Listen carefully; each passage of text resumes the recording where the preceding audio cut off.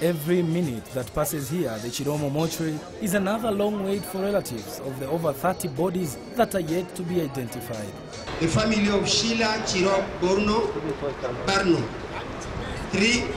The family of But time after time, one is identified and another family is in deep pain and grief.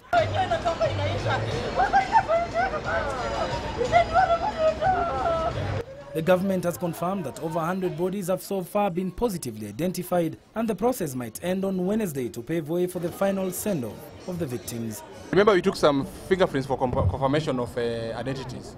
So far, we have a total of 101 people who have been identified.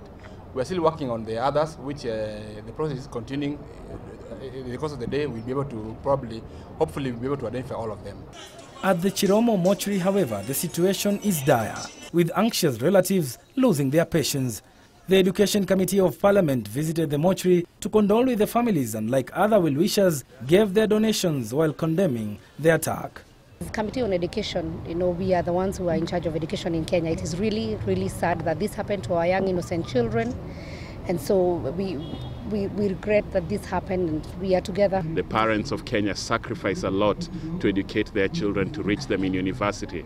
And these evil terrorists know that the strength of our nation, the wealth of our nation, comes from the education of our young people and the empowerment of our people. And they're trying to hit us where it hurts. It hurts, but we will not forget. And we will be very determined to fight them, and we will keep determined to make sure that our education system, which is the best in East Africa, is not defeated by these evil terrorists. Meanwhile, the government has pledged to foot the mortuary and transportation costs for the affected families, as well as a compensation package of 100,000 shillings for each life lost. Kenya Red Cross Society has already ordered for 142 coffins for all the victims, and will also cater for the transport costs to the respective homes for burial.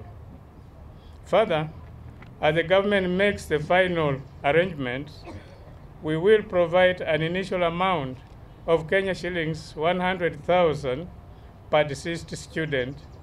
The bodies are expected to start leaving Nairobi for burial on Thursday after final identification on Wednesday.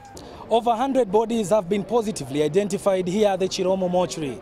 This process is slow but sure.